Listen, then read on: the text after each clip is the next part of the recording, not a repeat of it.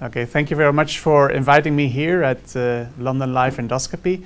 So it's my pleasure to give this talk on optimizing detection of lesions, endoscopic diagnosis of early esophageal and gastric neoplasia. These are my disclosures.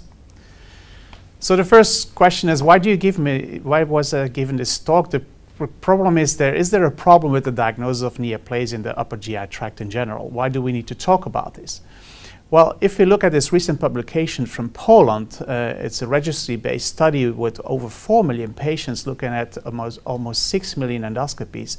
It's actually striking that the missed upper GI cancer diagnosed as a cancer that was diagnosed between 6 and 36 months after a diagnostic endoscopy without any significant findings. You can see this is 6%. So for early squamous cell cancer, this is 4.2%. For adenocarcinoma, 6.1%, and for gastric cancers, 5.7%. So it's throughout the GI tract, and you can see that in patients with more severe morbidity, where we don't focus so much on little lesions, this was more frequently found. And also when we expected less, like in female patients, there were also more missed lesions.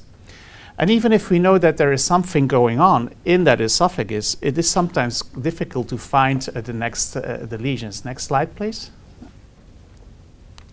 So this is a study from Amsterdam looking at the referring of patients with dysplasia in the esophagus, and you can see that 40% of the lesions were referred, of the patients were referred without a visible lesion. But in fact, if an experienced endoscopist had a look at this esophagus, they could find a lesion in 60 cases. Next slide, please. And 76%. So there is a problem, and how can we solve this then? Well, actually we can solve this by first starting by excellent imaging. So advanced imaging, I think, is the key, because in order to do advanced imaging, it needs to be emphasized that cleaning is necessary. So you would never pick up these small lesions here in this Barrett's esophagus or at the angulus if you don't clean the esophagus properly.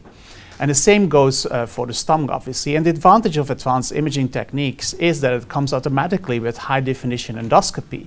And you can see in this study from Nottingham that, at least for Barrett's esophagus, the use of high-definition endoscopy is associated with better detection of lesions.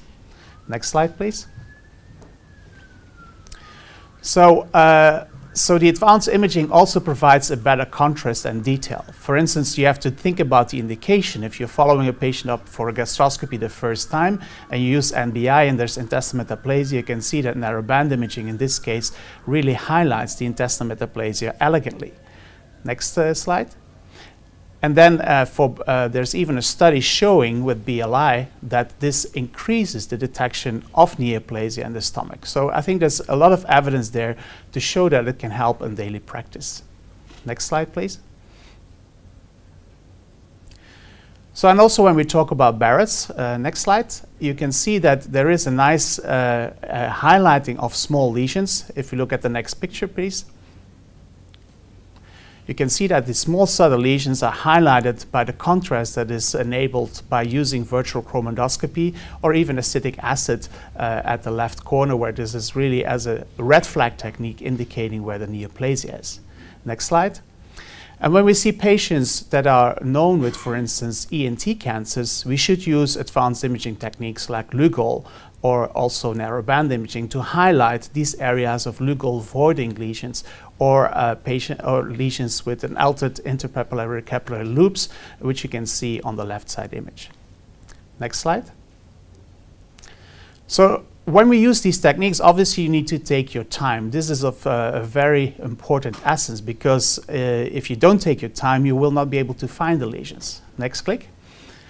So this is supported by several pieces of evidence. Next, so that you can see 2 gastric studies here showing that if you take more than 7 minutes in the Singapore study, that you are more likely to find high-risk lesions, 14% versus 6%, and more dysplasia in cancer when you use at least 7 minutes of inspection time. Next.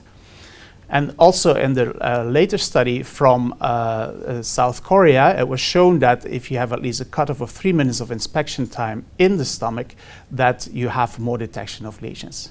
Next slide. And next. And for Barrett's, we know the study from Gupta, where you can see that at least 1 minute of inspection time is needed to increase the dysplasia and lesion detection rate in the esophagus. And obviously, it does not only depend on the time that you spend in the esophagus or the stomach, but also what you do during that inspection. Next slide. So you need to take your time and look at subtle lesions to make sure that you find subtle lesions, like for instance in the stomach or in the esophagus. So you will never be able to find these subtle lesions unless you clean the esophagus or clean the stomach and really focus on these subtle abnormalities like bleeding, slightly elevated lesions or erosions. Next click. And then it comes down to training. I think we need to get acquainted with these, with the aspect of these subtle lesions. In the past, we thought there were no flat lesions in the colon until Bjorn Rembach published actually a paper in the beginning of 2000 that it actually exists also in the West. And the same goes obviously for finding these lesions in the upper GI tract. And there are some nice training modules out there, and I would like to refer to the BORN project, which is online and is a validated training tool to detect small subtle lesions in Barrett's esophagus. And I think by doing that, you will be able to also find more subtle lesions in the stomach, because the aspect of these lesions is quite the same. And then obviously you also want to learn to characterize, and for that we have the ESGE curriculum. Next slide. Where you can actually see that's not so difficult. You need about 20 cases of each of these lesions with a feedback of histology to get acquainted with the aspect of the lesions. And this is a start. I think everybody should start doing this in order to become familiar with a better detection. Next slide. So this brings me to my conclusions. So I think if we want to target improved detection, it comes down to using high definition endoscopy with advanced imaging techniques. We need to clean the esophagus and the stomach, preferably with simethicone, and take your time to inspect.